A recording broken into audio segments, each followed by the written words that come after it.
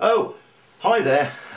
Yes, I'm just working on this database which is to do with early British record labels. I've begun this series of YouTube videos about early British record labels in a rather chaotic way, I'm sorry. But there is some system underlying it, and now that I've retired I want to build up a database of all early British labels between 1898 and about 1923. And so it is by no means finished. It's probably half done. But one of the labels, the label we're going to look at tonight, is Pioneer Records. And if we go down this list, C, D, E, F, G, H, J, K, L, M, N, O, P, and of course it ends with Zonophone, you guessed. But if we go back up to Pioneer, which is here, and go across, we've entered certain basic data. The label began in January 1914, it finished in 1915, very short-lived, and then the next column is a reference to where we may find more about it. And it reads, as does almost all the entries in this column, FA, that's the initials of Frank Andrews, who is the doyen of British discographers that have researched above all into the early British labels. So anybody interested in it, as I am, has this immense debt of gratitude to Frank, who has spent 40 years researching all this early stuff from primary sources in London and various patent, trademark registries, British Library, all sorts of things. And then it says next to Frank Andrews, FTR 33. Well, FTR is For the Record, which is the magazine or journal of the City of London Phonograph and Gramophone Society, which is de facto the British National Society for phonographs, gramophones and the cylinders and discs which are played on them. And so in their magazine number 33, Frank has written about Pioneer Records. I've entered this data here. The proprietor was J.L. Blum, 220 Old Street, London. And the manufacturer was in effect Blum & Company because he caused them to be made. Who pressed them? Well, there were some firms in Germany, but after the beginning of the Great War in August 1914, they were pressed by the Disc Record Company, Roslin, Crescent, Kenton, Middlesex. And as to regards the source of the masters, there were many different sources of masters. And here is FTR 33, and this is the article that Frank wrote about Pioneer Records, from which I extracted the basic information from the database. And it's a Pioneer record we're going to have a listen to.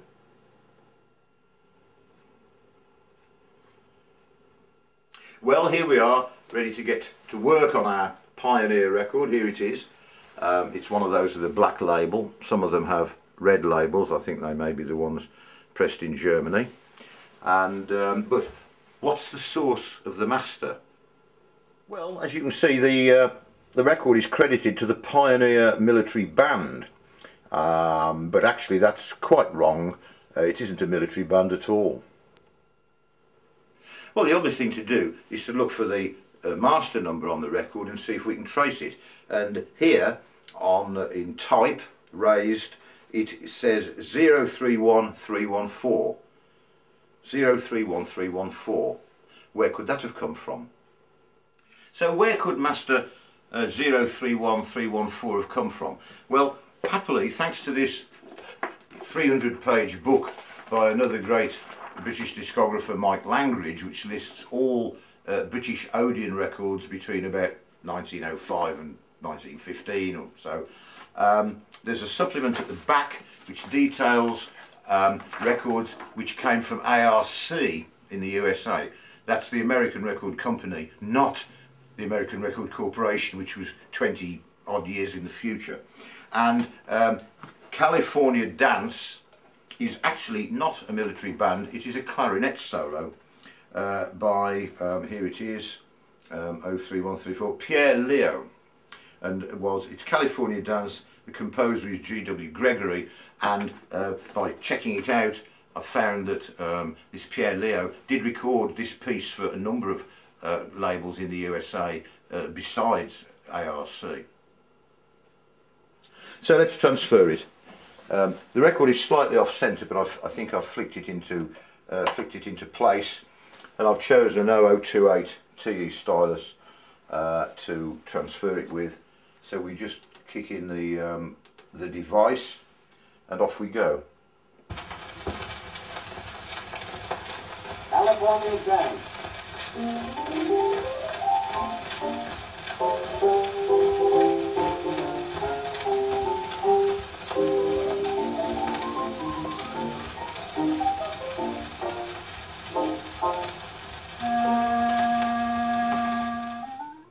Okay, I've processed the file, here it is.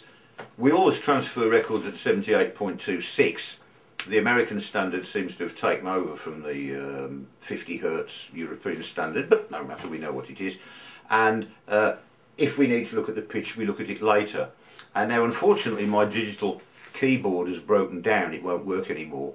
So, and I'm not showing off, believe me, I have to fall back on the clarinet to check this one. And fortunately, California it's Dance. a bit rough at the beginning, but there's a long piano intro, and the bad stuff is gone by the time the clarinet comes in. And what's interesting is that when it comes in here on this lovely low C for the clarinet. So whoever wrote the piece has given the player a jolly good platform from which to launch himself into it, which is, you know, very good. And it is in B flat concert. So it's great. Now I've got here my old 1936 Buzin-Hawks 10-1 clarinet, which I've had made a special mouthpiece which makes it slightly sharp. So if I just, I haven't played for weeks, I'm retired, I'm supposed to be retired.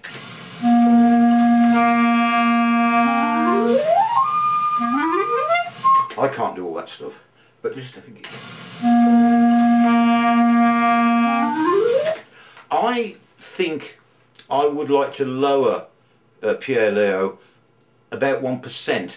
I mean, you know, at 78, I mean, these records are made in 1905, 1906, and, you know, they could be, ARC speeds are quite variable. I mean, some of them are right and some of them are variable. I'm just going to knock this down, bear with me for a second. I knock it down by 1%, that will be -1 and -1, and try it again.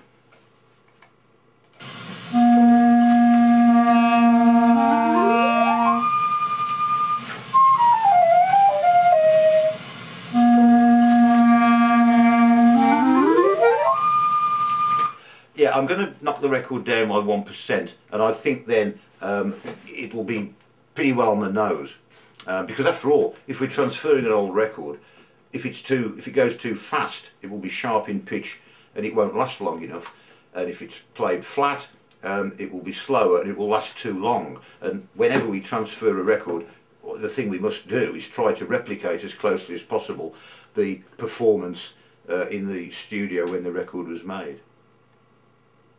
I think. Do you? I don't know. Does it matter? Does it matter? Well, of course it matters, but not to many people.